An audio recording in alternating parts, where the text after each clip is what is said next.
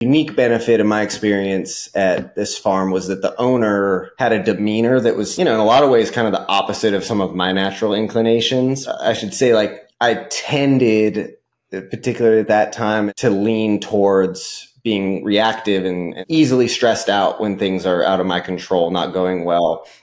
And Clem, the owner, like, even in the most challenging situations, just had such a cool face and a calm demeanor. And he might have been experiencing stress, but the energy he would put out was so calming. It's just like, this is part of it and this is okay. And we're just going to like focus on what's next.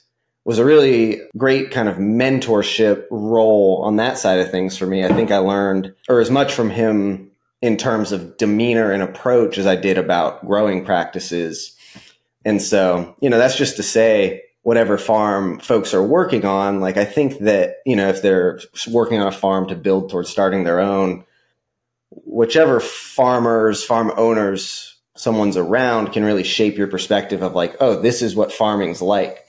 And I've been around some folks who have gotten out of it because the farms they worked on were very stressful environments and it was very reactive and things like that. So I was really grateful for Clem, like, teaching me that, just this mentality of like, it rains. You can't be mad at the rain. We just got to move on.